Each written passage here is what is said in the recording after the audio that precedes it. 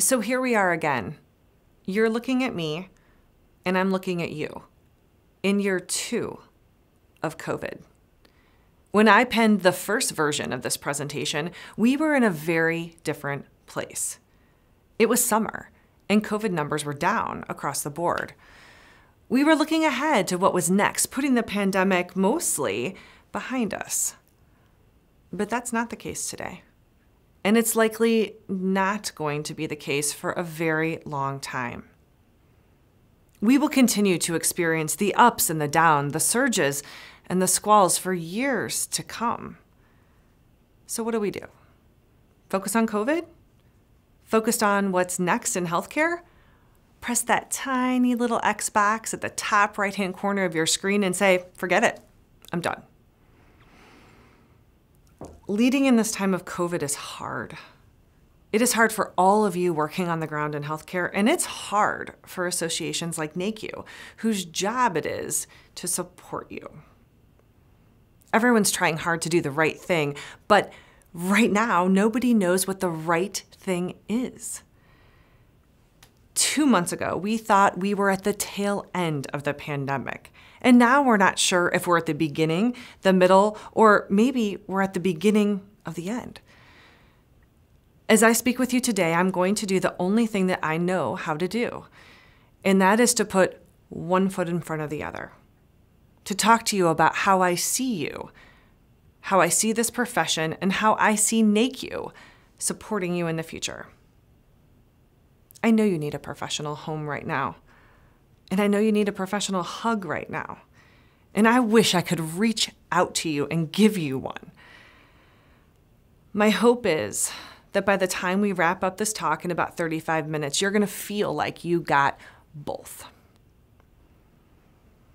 When I consider what we've been through with COVID, I think about what we experienced and how we are making our way through it. We've got a long way to go, but how did we make it this far? Early on, many of you leapt into action, transitioning to full or partial remote work, figuring out how to navigate PPE shortages and how to report accurate COVID case counts and deaths in real time. You surged up and down incident command centers and you flexed surgery schedules as best as you could. And you're still doing that. Some of you with a clinical background ran double time, both serving in your quality capacity and pitching in to work on the COVID unit. What you did was amazing. But the why you did it, I think about that a lot. I live not too far from a firehouse, and sometimes when I hear the sirens ring out, I wonder about the firefighters' why. Why do firefighters run into burning buildings to rescue people and pets when everyone else is standing in shock or running in the other direction? As I've reflected on that, I think there's 3 things that are standing out to me, and I'd like to share those with you. First, they have the training on how to best tackle the job. They know the best way to enter the building. They know how to knock down walls, and they know how to create a safe way out. Second, they have the tools and the gears to do the work well. Helmets, fireproof clothing, hoses, and masks. And third, they have a deep desire burning inside of them to do good, to make lives better, to help people, and to make an impact. As I reflect on your role in healthcare in the pandemic, I wonder about your why. Maybe it's because you can't let your colleagues go it alone. You think, you go, I go. Maybe it's because of your oath as a practitioner. Or maybe your why is because your workplace represents your community, your family, and you want to be there to help. Although Delta is giving us a run for our money, it's a good thing you're there, and because you are, things are better. I've spoken to quality professionals over the past year, and I have heard firsthand about the impact they're having, and it is profound. I met a young woman from Northwestern Medical Center, pretty new to her career, that created a COVID-19 testing and case confirmation protocol. It was a delight to hear her tell the story about stepping up and asking to take ownership of this critical process. More amazing was her success. She started working with one unit on COVID reporting, and pretty soon, she was leading around 75 professionals across the system to ensure they were working as a team to capture, track, and report the data to the hospital and to public health authorities. Her story was wonderful, and I will always remember what she said to me when I asked her about her why. She was very intentional, and she said to me that someday she knew someone would ask her about her contribution to quality during the COVID crisis, and she wanted to be able to say that she stepped up, that her leadership mattered. That young woman is Teresa Pollock, and she and other leaders will showcase their work on Wednesday of this week here at NAHQ Next. Teresa and thousands others like her have decided to do quality on purpose, with purpose. You know, in addition to the personal touch points like this, NAHQ also conducts pulse check research with our constituents so that we can better understand the contributions on a broader level. And when we did this, here's what we learned. In the heart of the pandemic, July 2020, 36% of you told us that you were perceived as more valuable than before the pandemic. When we asked again in April 2021, 41% of you said you perceived yourself as more valuable. And in July 2021, we heard from you that 51% feel more valuable than before the pandemic. Wow. Wow.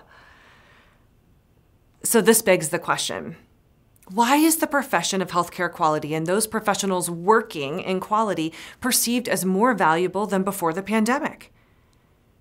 At NAHQ, we believe it was because you had the training on quality, the time-tested quality tools, and the method to take on the tough challenges. And probably most importantly, you have a desire compelling you to do good, to help people, to make an impact, and to make healthcare better. Because you stepped up and because you ran into the burning building, your visibility and credibility increased a lot. It's amazing to see the profession that was once labeled as regulatory and compliance is now leading the charge to improve quality, safety, and win the race to value. I'm not saying this wasn't happening in some places before, but it is quite clear. The reliance on quality professionals during COVID, and in most cases, it increased dramatically, and that relevance has staying power. So congratulations. You are no longer the best kept secret in healthcare. This is your time to shine even brighter.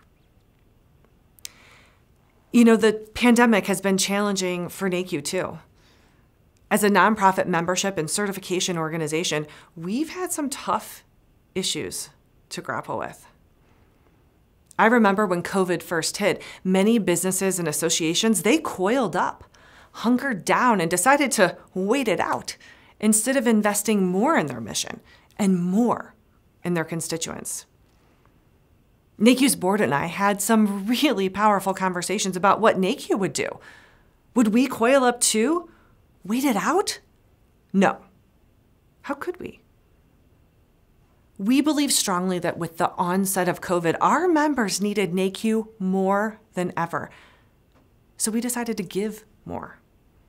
More opportunities for CPHQ certification, more free resources for our members, and more professional hugs, delivered as encouraging words from our leadership. We also believe that as the pandemic surged on, there would be more urgency for quality and safety and value, and that some of the long-standing and often artificial barriers that quality professionals face, they'd dissipate. So pausing to weather the storm was not an option for us. For 45 years, NAHQ has focused on competencies and professional development for healthcare quality professionals. And for the past 7 years, NAHQ's board and I had significantly accelerated our efforts to advance healthcare quality competencies. We had come so far. too far to give up now. For those of you that may not know or may be vaguely familiar with NAHQ's competency framework, I want to give you a quick level set on this work. So in 2014, NAHQ developed the first generation work product to define healthcare quality competencies. The work product was sent to NAHQ members. We had 6,000 at the time, as well as key opinion leaders who we wanted to know about this groundbreaking work. The box, it was polish perfect, even had confetti inside, and it carried a strong message. The only thing changing faster than healthcare is your role. So before too long, the emails started coming in and the phone, it began to ring. Members said they finally had a resource that articulated what they did and what they should be doing at work. They said they felt recognized by NAHQ and valued. I vividly recall the people who reached out to tell me that they literally carried this book into meetings and showed their leadership so that they could say, "This is what I do." Not only that, but graduate programs and quality and safety reached out to say they wanted to use the competencies to amass the curriculum for the graduate programs. It was at that point that we knew we were onto something. So we put our head down again and built the second generation framework, which we affectionately refer to today as the wheel. The framework has 8 dimensions, 29 competency statements, and 486 skill statements that are stratified against foundational, proficient, and advanced levels. We validated this framework twice in the market.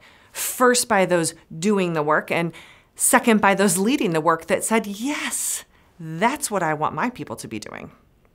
And that is what is missing in healthcare. The wheel is a simplistic version of the competencies, and you can see here, I've listed the 8 domains, so you can see we're covering a lot of ground.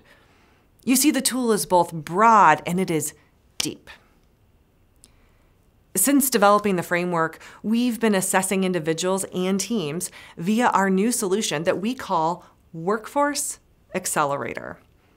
And we're conducting research on this framework, learning about how you, the professional workforce, are expressing these competencies at work. And now, we've amassed the first and only database in the world that can articulate the work that healthcare quality professionals do relative to workforce competencies for quality and safety. I'm going to get into more details on that later, but here's the point I wanted to make.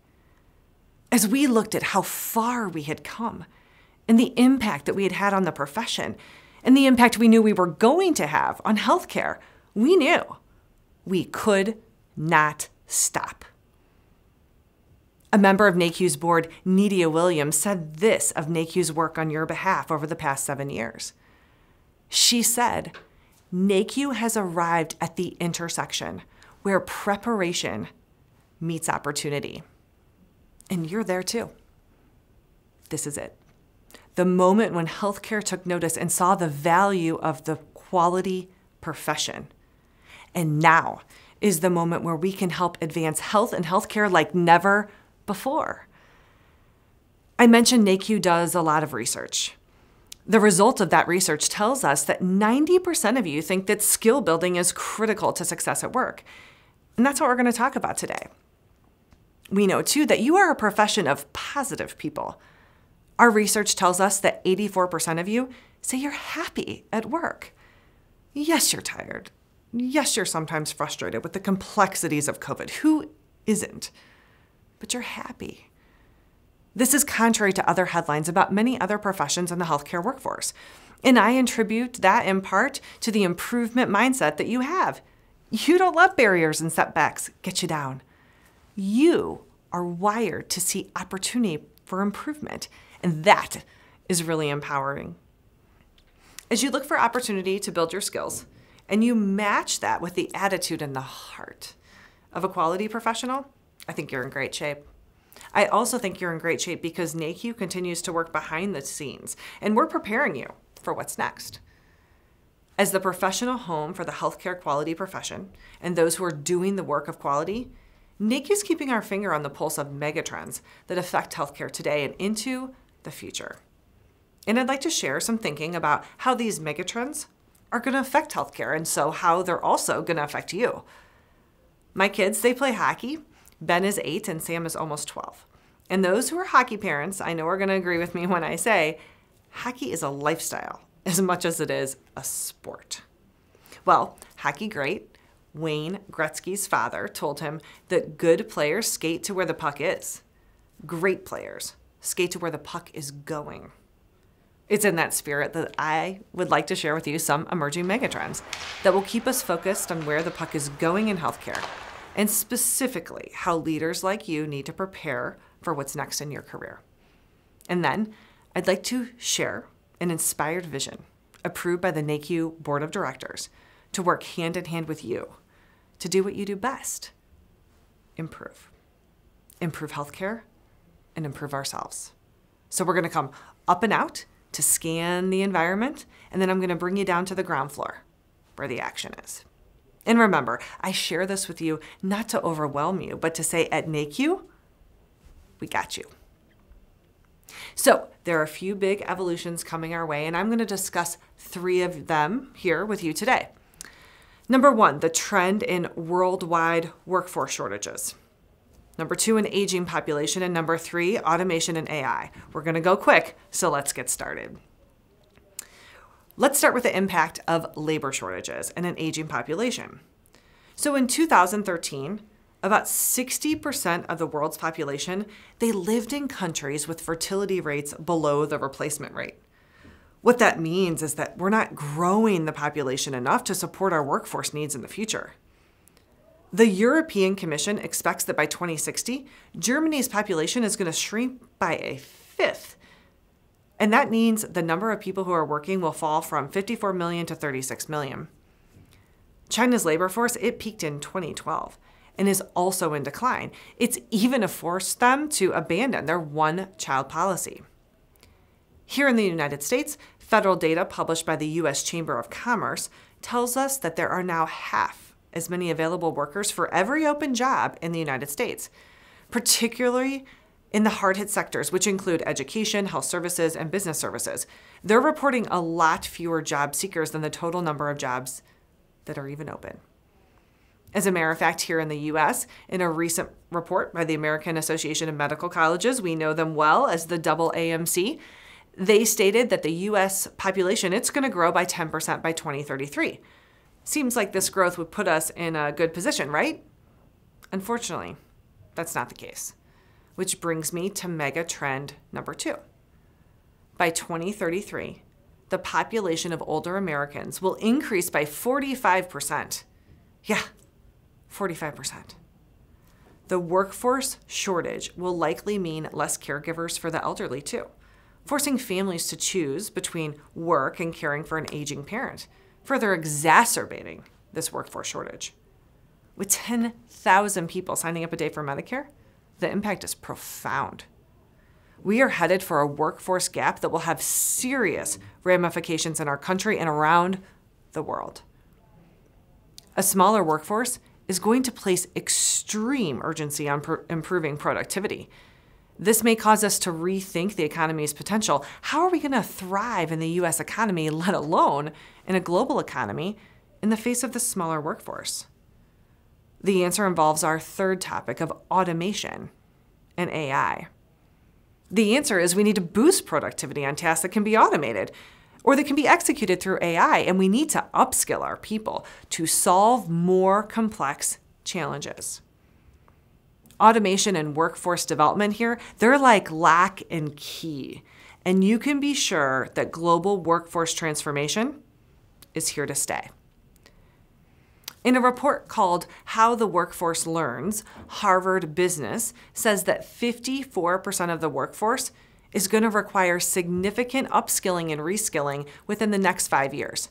54%. And you guys have probably seen those robots who deliver pizza, right? Same thing. There may not be a pizza delivery person coming to your house much longer, but maybe that person can be reskilled to work in logistics or even learn to code the robot or drone that leaves you with that piping hot pizza. Socrates was right when he said, focus your energy not on fighting the old, but on building the new. That's what we do at NACU. And that's what you do as quality professionals. So for those of you doing the work, your roles, they're going to need to evolve, and your skills, you're going to have to keep them sharp. And for those of you leading the work, it's going to be very important that the workforce you do have is qualified, prioritized, and that you resource it. You may be thinking, we're going to need to do more training then, right? No, not right. The first generation approach to training, it's not going to get us where we need to be in terms of workforce productivity and the results. Any 1-hour training on any topic, selected on a whim based on this buffet of content, lined up with no reference point, it's a thing of the past. Education must be pursued with a holistic approach in mind. No more time and no more money should be spent on education that is not intentional, advancing your career path and advancing the goals of your employer. A 2020 McKinsey survey revealed that 80% of business leaders say that their capability building programs are not achieving desired impacts in business. And NACU agrees. We know staff and employers, they don't have the luxury of time to waste. They need to solve for this now. And they are looking for new solutions to upskilling their workforce. Because remember, 54% of the workforce is going to need upskilling and reskilling in the next 5 years to meet the changing employment demands. AI will take the jobs that can be automated, and humans will have the potential for newer and more exciting roles that require critical thinking, decision-making, facilitation, and strong communication skills. Tomorrow at NACU Next, I'm interviewing CEOs from RLDatix, Metasolv, and Ferrum Health, who are going to emphasize this point and back it up with examples about how the workforce needs to evolve to leverage the opportunities that are present with technology. The question is, how do we prepare? There is a new way to handle learning and development. And on that topic, NACU is headed where the puck is going. Historically, when we talk about training, that means learning. So learning is about information transfer and retention. It's not necessarily about application and impact. If knowledge is transferred, learning is happening even if it doesn't solve any particular problem. Skilling, on the other hand, it's the transfer of knowledge with an intent to bring impact through behaviors and actions on the job. When people are able to apply knowledge to address specific issues, they're using skills. Both learning and skilling are important, but you should know they're different things. Early in my career, when I was trying to understand the nuanced differences between learning and skilling, somebody explained it to me like this, using a boating analogy. So if you read a book or take a class and can tell someone how to properly sail a boat from one side of the lake to the other, you learn something. Skilling is different.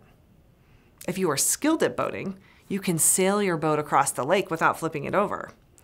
So learning may change what you know, but skilling changes the way you operate and impacts the work that you do.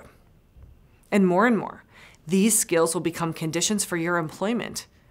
It's not going to be good enough to say that you can do the job. You're going to need to prove it. This also means new ways to track credentials. Verification efforts, like credentialing and privileging, that's going to be commonplace for more and more roles, even non-clinical ones, even yours. You're going to need to verify your credentials. And guess what? That process, it's going to be automated too. Did you know that technologies exist today to take credentialing and privileging from a months-long process to an hours-long process? This will change the way individuals like each of you look for and retain a job. But what about employers? Employers must invest in this as much or even more than employees. The relationship is codependent, and in fact, so is the result. I heard the other day that Amazon has committed $700 million to upskilling 100,000 of its employees over the next 4 years. That's $7,000 per employee. Organizations that will be competitive in the future are the ones that have invested in upskilling and the ones that understand that the workforce is the biggest lever that they have to achieve success. I know, this represents a lot of change, right? A more compressed workforce with higher expectations. AI and automation and skilling more than learning. Here again, this is when NAHQ says, we got you. It's our job to keep the finger on the pulse of all of this change.